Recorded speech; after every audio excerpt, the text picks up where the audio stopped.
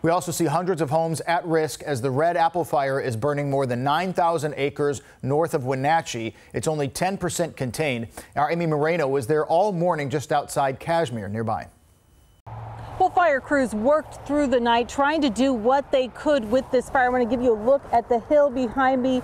As the sun came up this morning, some people coming out here just to take a look at the hillside and get a look at the situation. When we first arrived here before dawn, the fire had burned about 2/3, 3/4 of this hillside. We watched it just continue to march down the hill, consuming the rest of that vegetation, moving fairly quickly.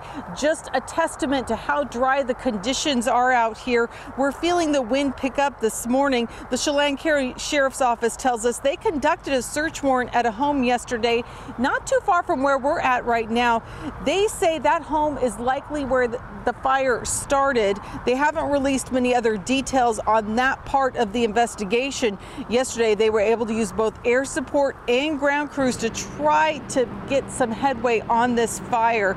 More than 1,000 homes in the Wenatchee area are still dealing with some level of evacuation. Hundreds of other homes in the lower level 1, 2, and 3 evacuation levels. Of course, those who live near the fire say it's a stressful time.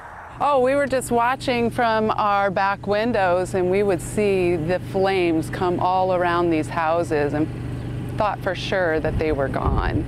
So the firefighters have done an amazing job saving those houses.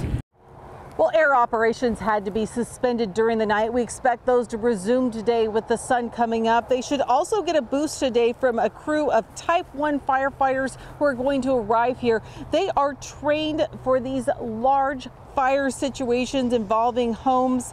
That should give a boost to firefighters. They're also hoping to get some more resources. The wind is starting to pick up in the area. That's not great for this fire situation. Firefighters hoping to get a little bit of help as they're dealing with this wildfire. In Chelan County, Amy Moreno, King 5 News. Thank you, Amy. And we're following that story throughout the day for you. A big buck passing right by our photographer, Jim Scott, throughout their coverage this morning. And then several more deer trotting out of the brush with flames and smoke circling nearby.